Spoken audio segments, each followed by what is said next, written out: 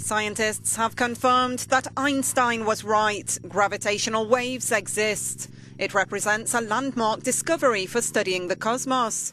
Gravitational waves are ripples in space and time, which were hypothesized a century ago by physicist Albert Einstein.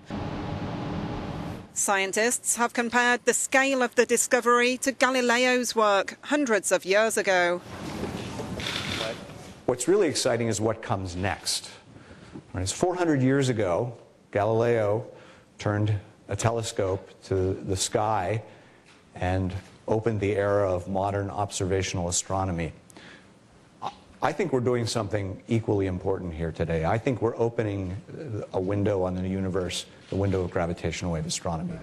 The scientists said they detected gravitational waves coming from two black holes, extraordinarily dense objects which had been foreseen by Einstein, that orbited one another, spiraled inward and smashed together. They said the waves were the product of a collision between two black holes 30 times as massive as the Sun, located 1.3 billion light-years from Earth.